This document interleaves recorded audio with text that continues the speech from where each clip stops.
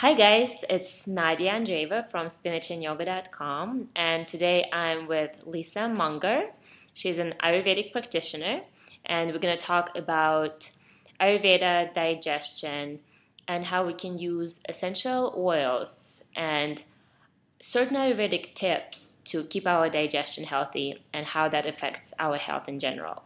So before we get to all the questions, why don't you, Lisa, talk a little bit about yourself, how you got to Ayurveda, and what have you experienced in your body once you started applying all the Ayurveda knowledge? That sounds great. Well, first, hello, Nadya, and hello to all of your followers. Thank you for having me today. So I came to Ayurveda about 13 years ago, it's been, and originally it was just learning. I'm a yoga teacher as well, and so learning that Ayurveda was considered to be a sister science of yoga, I thought, before I even knew what it was, I thought, well, I should probably know about that if I'm a yoga teacher. Mm-hmm. And then learning in the beginning how to implement Ayurveda for my own self. I live in the Midwest, and I grew up eating a lot of foods that were always, in cans or in some sort of processed kind of form, or in, not really fresh. So even it's available to us here. And so I never really knew what whole foods was, or what constituted a whole food versus anything else. And I also didn't really know what was in season. Mm-hmm.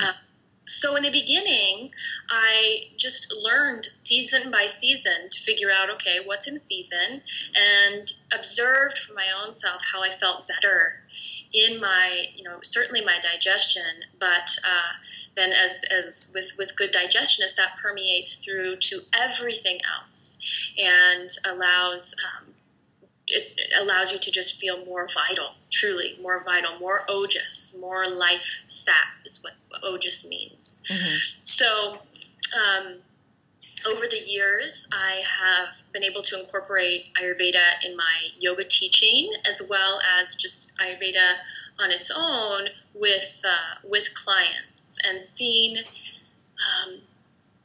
truly continue to come back to it, because I see over and over again how the application of this beautiful ancient wisdom offers so much for we Westerners that is not that I think once we learn it, it can be quite common sense, but it doesn't necessarily occur to us, or we've lost our connection with some of that wisdom. Yeah, totally. I definitely agree with you that once you start eating with seasons and using some Ayurveda techniques, that you do feel so much more vital force. And a part of it is probably because our digestion becomes a lot less overburdened. So you have a lot more energy to spend doing other things, not just digesting food. And that brings us to digestion and Ayurveda in general. Basically, digestion is considered a cornerstone of health in Ayurveda. What is your interpretation of that statement, and why do you think digestion is so important? Mm-hmm. Yeah, that's a great question, and it really hits at the absolute heart of Ayurveda. Ayurveda posits that every sort of disease, but breaking those two apart into dis-ease, whether that is in our minds or the physical manifestation of how we typically think of a physical disease, begins with digestion.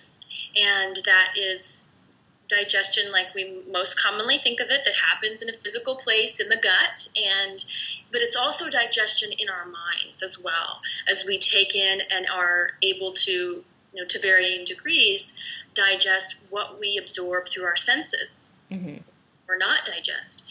So to say that everything that balance truly, and that any disease begins in digestion, it makes digestion and seeking optimal digestion in several different ways a primary tenet, and a good, one of the first places that you start with Ayurveda.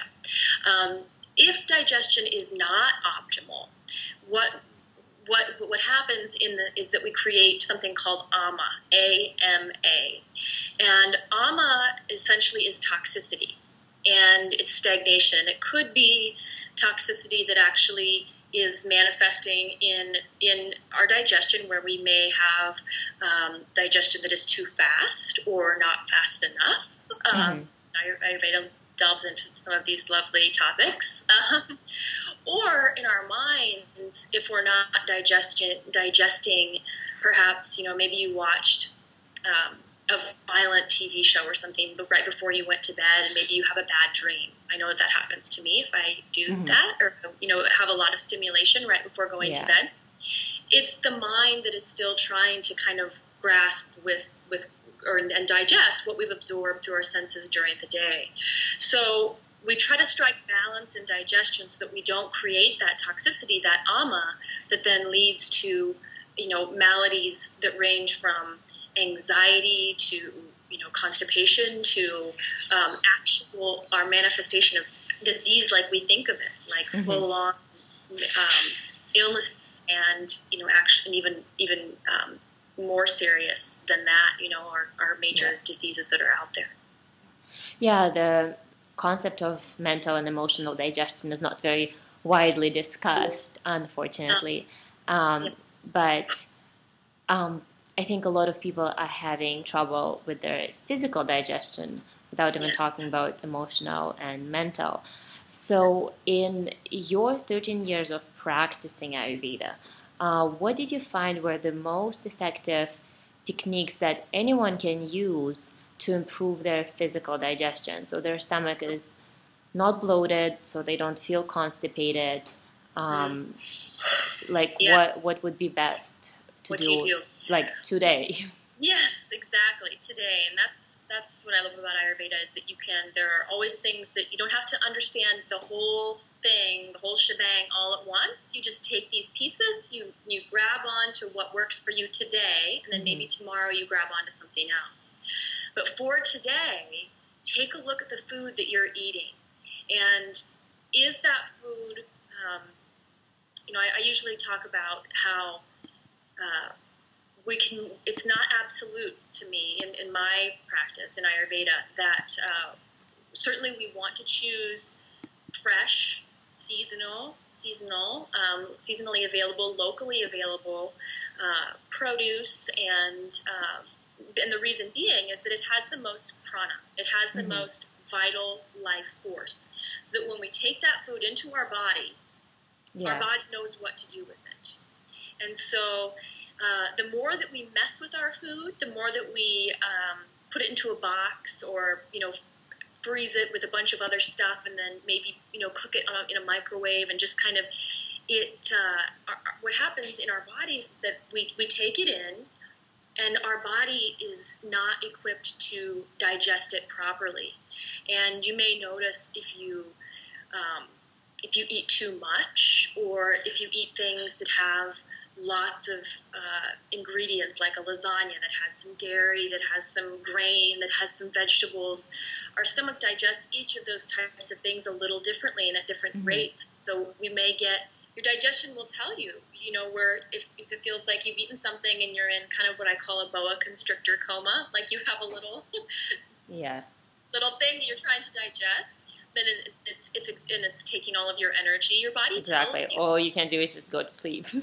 All you can do, you have to go into a little coma, and then, so today, just look at the foods that you're eating and see that they are really the keep it simple kind of mantra, that they are whole, meaning that they haven't been messed with. So fresh is going to be a better choice than frozen.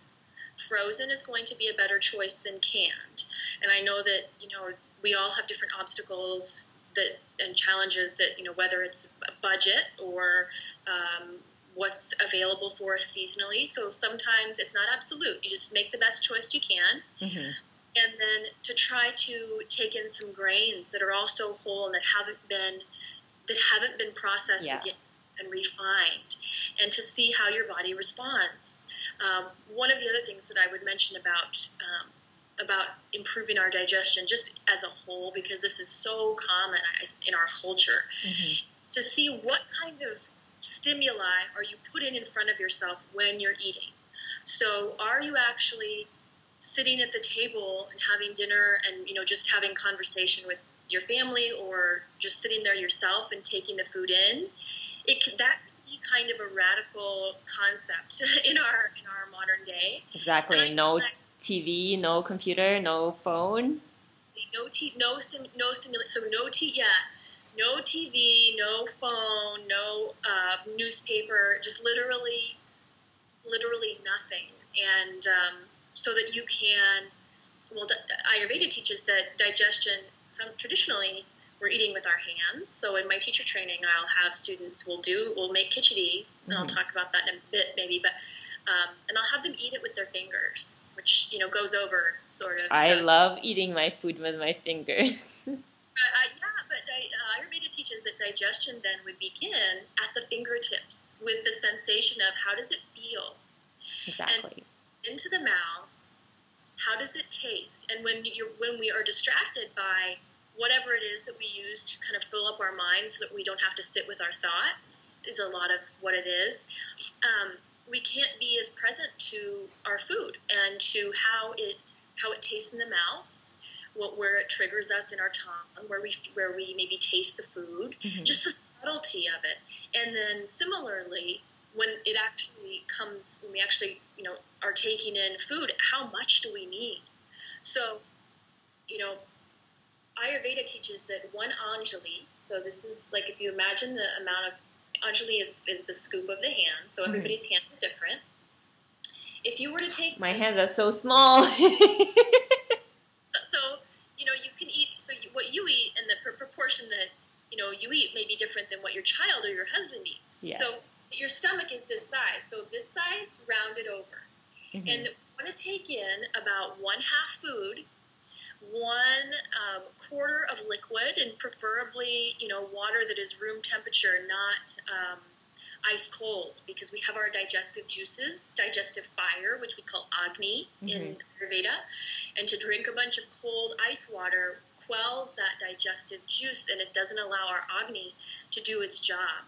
And then finally, the last quarter is air. So that's when we overeat, we don't have enough of that air element in the stomach to be able to properly digest the food. Yeah. And so those are some things that hopefully you can do today that would help you to be more mindful. That's the first step. Yeah, I totally agree with you that keeping food simple, keeping the ingredients whole, and eating mindfully, so you're less distracted by the stimuli outside, and that allows you to be more aware of the sensation, of all the feelings, all the communication that your body is providing you about food, allows you to just bring your digestion to a completely different level, and make it so much better. And your awareness as well, so that that, when I eat this, actually I don't feel very good. Yeah, exactly. Perhaps sometimes that's lost in, the TV show that you might be watching, that you're paying more attention to that than the food. Yeah. Or very commonly, we will eat more than we really need, because we're just it's kind of rote, not a lot of thought there. Yeah. And I think for a lot of people, it's a huge commitment. It's a different change of a habit to kind of be with your plate, be with your food, not look for a distraction. But it does make such a huge difference if you breathe, if you chew your food while you eat. It just makes your whole body so much happier. Yep. And what I find with clients a lot of the time is that they will, when they lessen the distractions, that then they also find that it works very symbiotically, in that they will eat less because you're satisfied sooner. Totally. If you're smelling, you're fully tasting, you're really imbibing the food through all of your senses, and not just kind of mechanically shoveling it in, that you'll find that you're satiated sooner than what you may think you would be, and in so doing, you then don't you know weight loss for some people can be a side effect. Yes. Pleasant, if that's what you're looking for, but just a side effect because we may not that we necessarily seek it, but that we're eating an appropriate amount for our body. Yes, I completely agree with you. And I heard also some other Ayurvedic teachers saying that Dr. Lad is saying that, for example, you eat whatever emotions you're experiencing. And that comes in what you said about TV and newspapers. If you're reading horrible news, which usually TV focuses on, and you feel stressed, you feel angry, or you feel upset, that's what you're consuming with your food. Instead, if you eat with your plate and you look at the beauty of the vegetables and grains and whatever you made for yourself, you're eating that grace and positive feelings along with it. Absolutely. I think everybody can identify that maybe there's a meal or a time when maybe your grandmother or somebody has made you something, and it may not be an Ayurvedic recipe. Yeah. You can connect with, it just feels better when my mom makes me a sandwich than when I make it myself. So why is totally that? As Dr. Ladd talks about, that what the intention is then transferred into the food, and that's why it tastes so good when mom cooks for us. I know. Food made with love gives me goosebumps. I'm thinking about my grandmother's crepes. Not Ayurvedic, but makes me feel so good. Yes. So talking about the recipes and food, what is your favorite Ayurvedic recipe and why? Yeah, that's a good question. I think I go back to khichdi, and khichdi, or some people call it khichdi.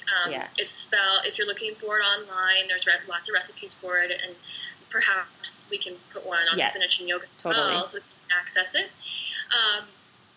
So this is a seminal Ayurvedic dish, and the reason why I like it so much is because of its malleability. We can make it you can put it with any seasonal vegetables, with any grains. What it essentially is a combination of beans, and usually it's mung beans, so it doesn't always have to be, either split mung dal or whole mung dal, and rice. And so it could be a white basmati, it could be a brown rice, and we can adjust those things seasonally as well to best suit what we are needing for ourselves, bring us towards balance. And most cultural traditions have some sort of grain and bean tradition. So, you might have like black beans and rice, or, things like that are in other cultures. So this is the Indian tradition where Ayurveda derives its origin. And so you're cooking those together, as well as ghee, which is clarified butter. Love ghee. Yes. There's another also very important staple of an Ayurvedic diet. And then you can make with your khichdi, you can put in you're sort of making, it's sort of like, kind of turns into like an oatmeal type consistency that you can make it soupier if you prefer. Yeah.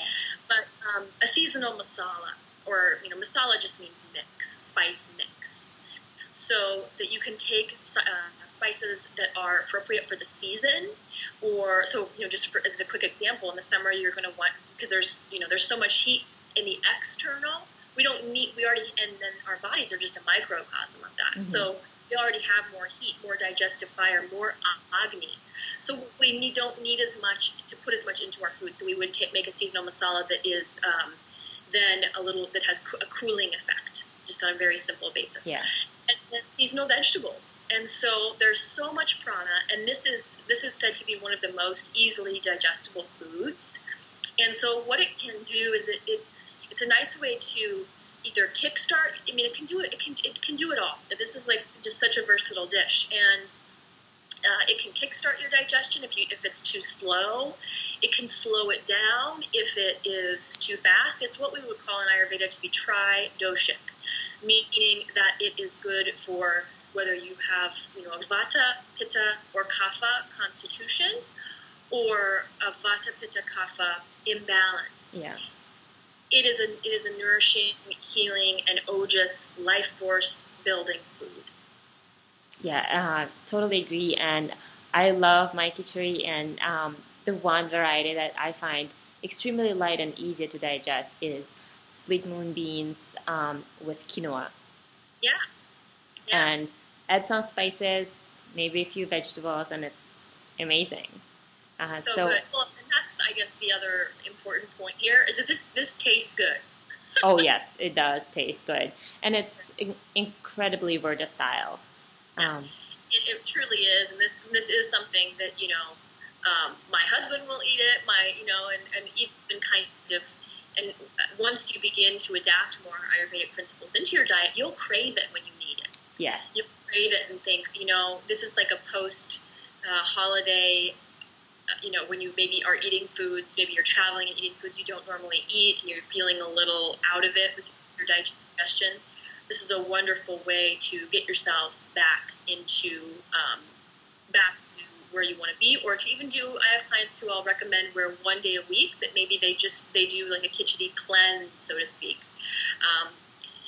Not in a traditional cleanse way, but they eat this food that is so easily digestible that essentially what it does is gives your digestive system a bit of a break, and sort of hits the reset button once a week, which is a nice way to employ it in the beginning if you're not really sure how much or how frequently you should be eating this.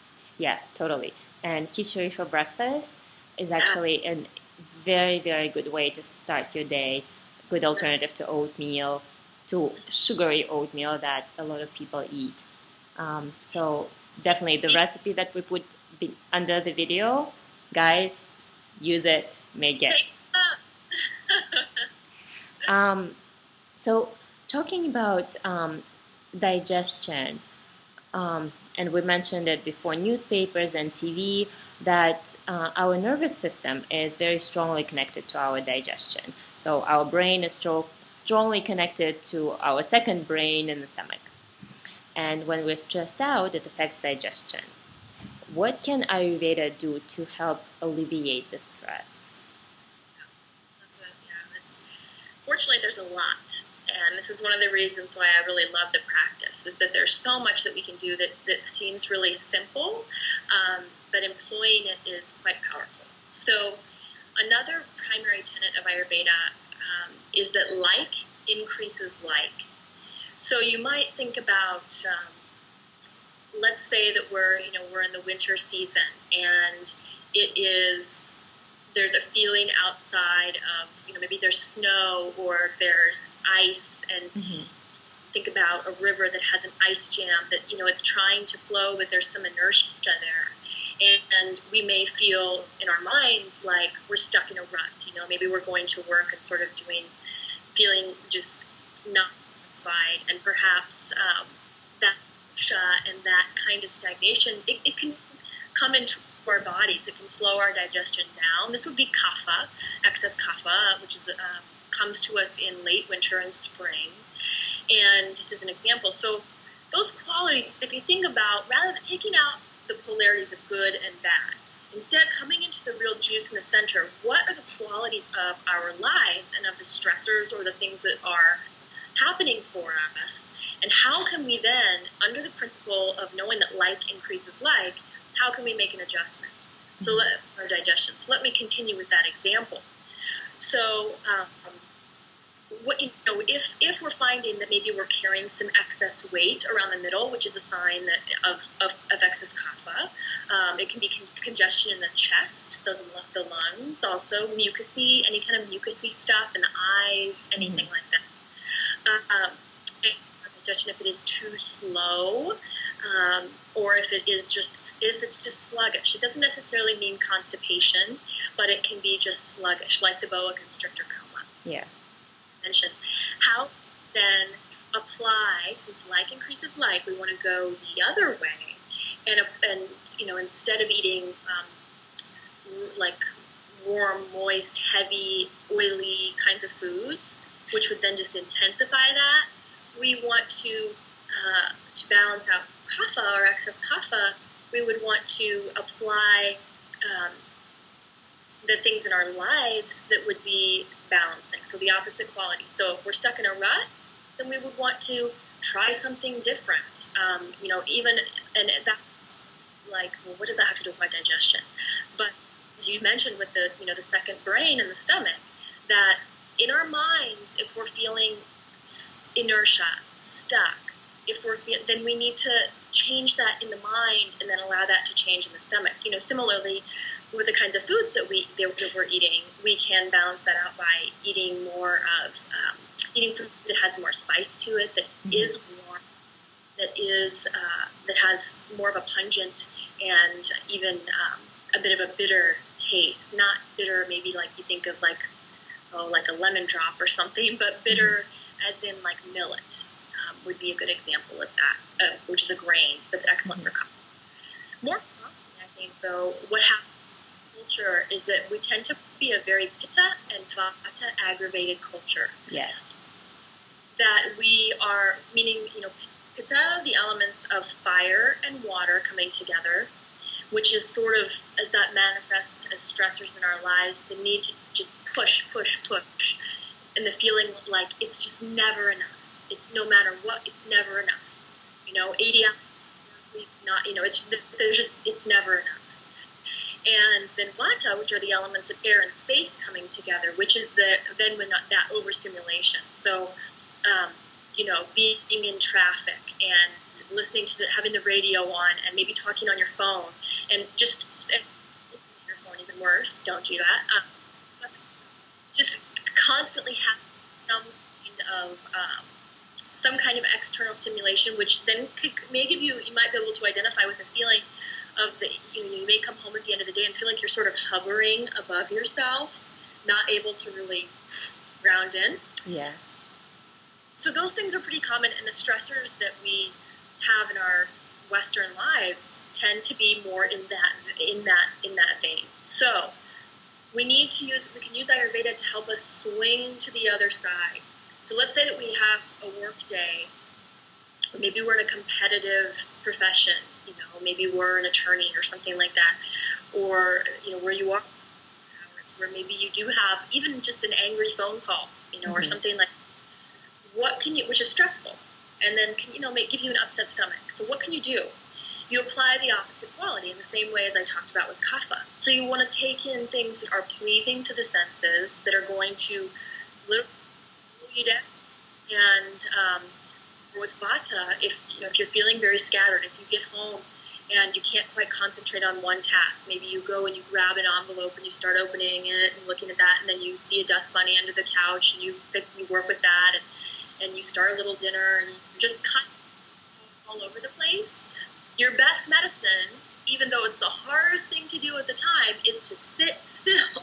Yes. Or do a little breathing and to apply, because vata, for example, as I'm talking about, is erratic. It's light. It's airy.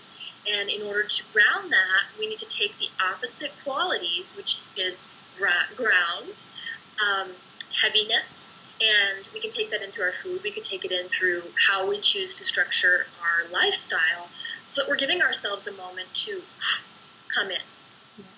And so whatever is a stressor during the life, we need to look at what is that aggravating.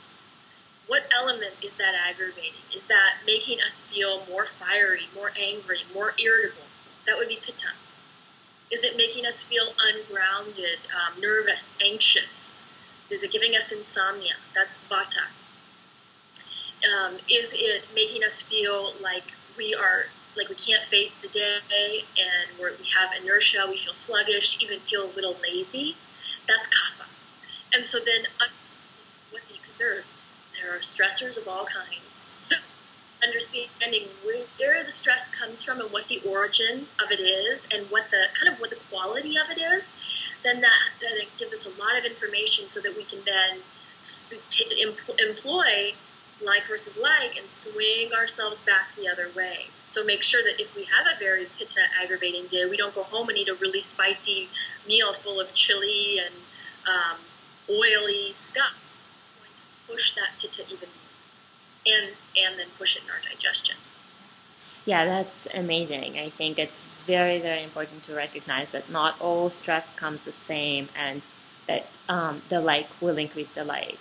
And it's an interesting thing that you mentioned about Vata. I think a lot of people, and Vata usually goes out of balance first, and a lot of people are forced to multitask throughout their day, and multitasking aggravates Vata.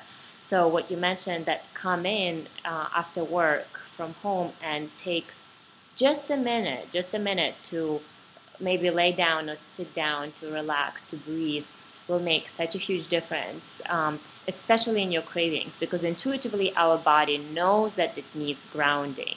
And if we don't do that grounding emotionally through either meditation or relaxation or breathing, what it tends to do is we start craving heavy stuff. So you come home, you're all over the place, you feel stressed out, and what do you crave the most? Ice cream, nuts, cookies, something that's going to make you heavy, but it doesn't resolve the root cause of that spaciness, of that increased Vata in the first place. So what you mentioned about taking a minute to relax is an incredibly effective tip to reducing cravings and as a result improving digestion. Yeah, that's an excellent point. And it can be, and part of what that Vata needs is a routine and is some structure. So if you were to say for yourself, I'm going to come home and, if you're needing a little something to get you, maybe you make a cup of spiced tea, not with caffeine, but maybe a non-caffeinated chai is nice, or something like that, or just whatever. It's warm. Yeah. Even add a little agave or honey then you add the sweet, which is grounding for Vata, and perhaps you then just sit and let your mind have some space, or like you said, you come home and you just sit and breathe without the stimuli, without the reading or the TV or the phone, so that you can really know, am I craving food, or do I just kind of need to chill out for a second and give myself a moment to digest. We don't give ourselves, I think we give ourselves a really hard time in just thinking, we need to come home and be able to just snap the next thing right away. But that's actually not a very natural process. Instead, we need to take a moment. And there's no weakness in that. It's actually it can be really challenging to come home and sit with your thoughts, right? But it's a beautiful point, Nadya. Yeah. Okay, so talking about that moment of relaxation or peacefulness, I think it would be even more beneficial if we add some relaxing things to that. So you mentioned an herbal tea would be relaxing. And I guess certain smells are also more relaxing. And as I heard, you're starting a company that produces essential oils, and it's natural, all Ayurvedically based. So tell us a little bit how somebody can use different smells to balance out their system, whether it's Vata or Pitta or Kapha aggravated, and how that in turn will improve their digestion.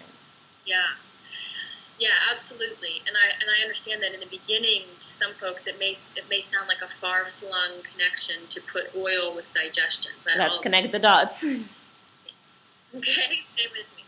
So, essential oil is something that I really love to use for myself and also with clients. The reason being is that aroma works beyond even the level of thought. So, if you imagine that you walk into a space. Maybe it's, I've been talking a little bit about the smells or the things that you grew up with. So maybe it's grandma's house, or maybe it is the place, your a school, or maybe, it's your child's daycare or something like that.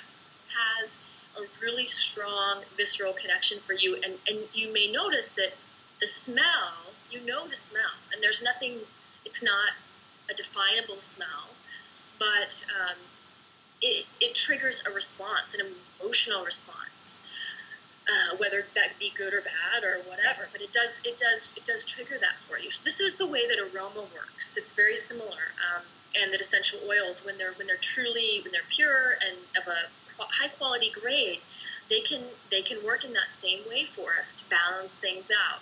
It's another tool. So just as we use food as medicine in Ayurveda, this is another avenue for us. And, as is yoga, as is, as our herbs, as our structuring our lifestyle. So this is just another porthole into finding that moving target that is balance. We never really just say, oh, here, I'm balanced and I'm done.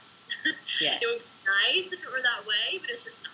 So we're always seeking it. It's a moving target. So with the oils, just, again, coming back to increasing light, you can take a high pitta day where you're aggravated, you're maybe like honking your horn and yelling at the person in traffic in front of you, or you're, on the train and you're just irritated because it's not going as fast as you would like, things like that, that we can then apply essential oil, which then we have the aroma, to particular spots on the body, or just whatever feels most intuitive for you. It doesn't have to be prescribed. And just take in that very sensate experience. And that's going to help pull us into ourselves and out of the external, which is something that many times we are needing, particularly with pitta or vata imbalance. With kapha, it can help provide a bit of invigoration so that we can then get out there in the world and do what we need to do if that's not happening already. And so the vata oils we're going to want to seek things that are a little spicy, that are more grounding, and that will counter the qualities of air and space that leave us feeling a little flighty, a little out there, a little anxious.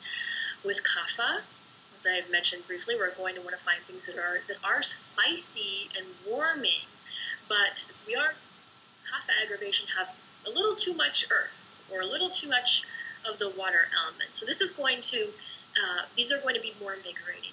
So they're going to give us that little get up and go that we may need to start the day. Yeah, instead of a cup of coffee. Yeah, exactly. So that we don't have to use those kinds of, we self-medicate in lots of ways, and we may not even know that we're doing it. This is a really beautiful tool that I think maybe our ancestors knew that was there, or maybe were more aware of, but we have lost it a bit, and we may know that apple pie smells like home, but that may make us feel good and make us feel like, oh, I'm at home, or but how we have a comforting and a balancing effect from something that is other than food, or that is other than that is accessible to us via something that the earth already provides for us in the form of essential oil.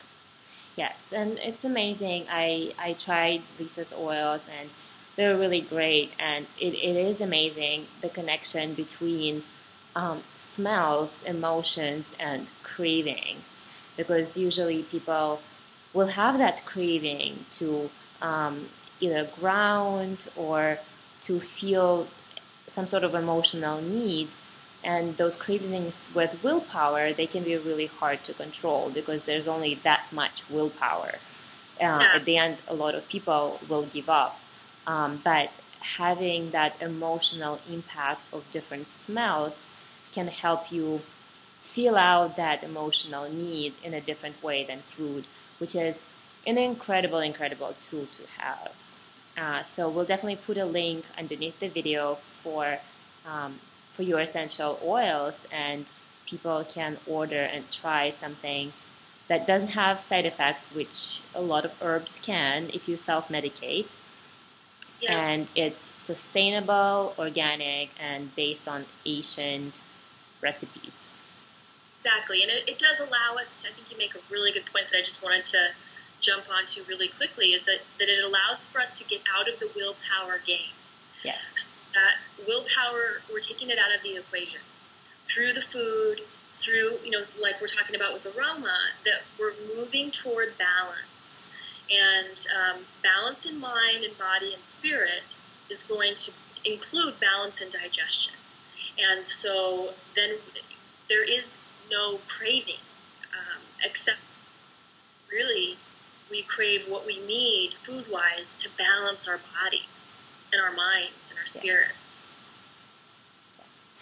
Okay, well, thank you, Lisa.